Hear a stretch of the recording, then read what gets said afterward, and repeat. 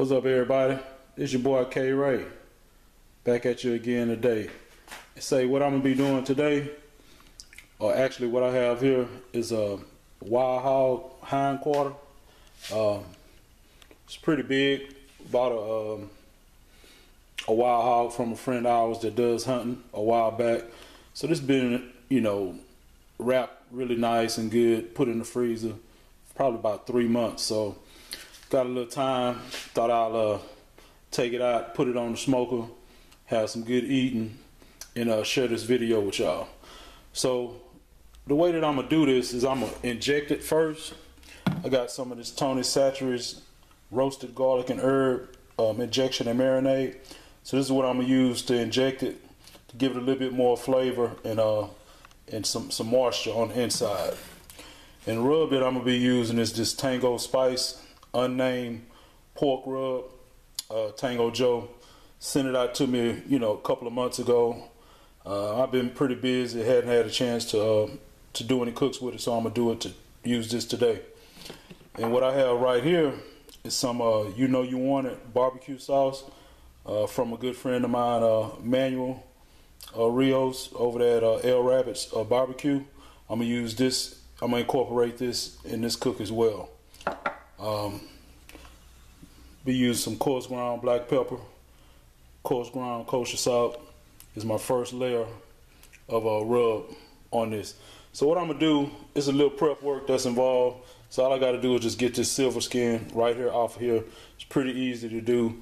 Not gonna film that. So next time I come, I'm gonna have the silver skin off of it. Probably have it rubbed up and ready to go. Injected, rubbed up, ready to go back on, ready to go on the smoker. Alright, later. Alright, I'm back. As you can see, I got that little initial film of skin, fatty skin off of there. So meat really nice and ready to go. I already injected it, so took almost that whole bottle of injection. So what I'm gonna do now is I'm gonna just hit it with some olive oil and then put my couple of layers of rub on there. I'll get back at you later. Alright, I'm back. As you can see, I got the wild hog hind quarter rubbed down. Just used the kosher salt, coarse ground kosher salt, coarse ground black pepper 1-to-1. Just put it on there real nice and even. And then I put the Tango spice unnamed pork rub on there. Man, it smells really, really good. So what I'm gonna do is just let it sit here probably about 10 minutes so all the seasons can settle together before I put it on the smoker.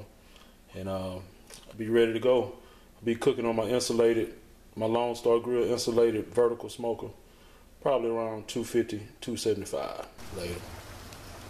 Right, I'm back about 45 minutes into the cook. As you can see, smoker burning really, really, really nice and clean, thin and blue as you can get it. Temp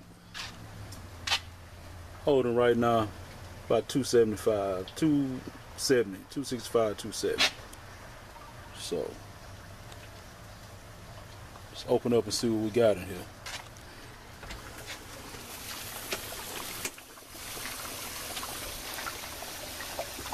Actually, I got 3 briskets going along with this hind quarter. Really just focusing on the hind quarter. So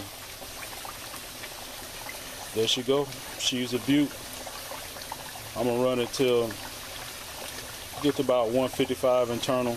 Then I'm gonna wrap it and get up to about 170, 175. Have some good sliced pork. Later. Right, everybody, I'm back.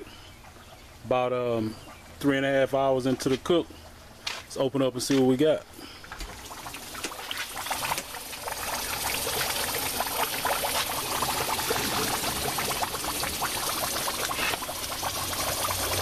All right, things are coming along pretty good. I mean, what I did is I flipped it over like at the 3 hour mark. to get some consistent bark on it. Man, it smells really good. And I've been spritzing it like about every hour. Just using some apple juice, apple cider vinegar, a little soy sauce. So that's it. She coming along. Later. Right, everybody, I'm back. 5 hours into the cook. See what we got.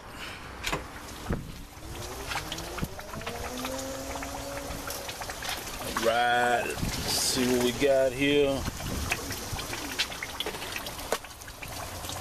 Coming along real nice. Color is there, texture is there. Nice little bark. I hit it one time with one layer of that You Know You Want It barbecue sauce by ElRabbit, my main man, Texas compadre. So got about another hour to go probably. Sitting at about 160 on internal temp. Get to about 170. We'll be rolling. Later. Right, everybody, I'm back. This is my finished product. As you can see, got a nice color, nice bark, texture, and I know it's really, really tender. So what I'm gonna do is just let it rest for about 30 minutes, and I'll be back, cut into it, see what we got later. All right, everybody, I'm back. This is my finished product on the wild hog hind quarter. What I did was, like, I smoked it on my insulated smoker, my Lone Star Grillz insulated smoker, for about 6.5 hours, between 250 and 275. And I did wrap it, but I only wrapped it for like about the last hour and a half of the cook. So let's cut it in and see what we got. Just cut right along here. Nice.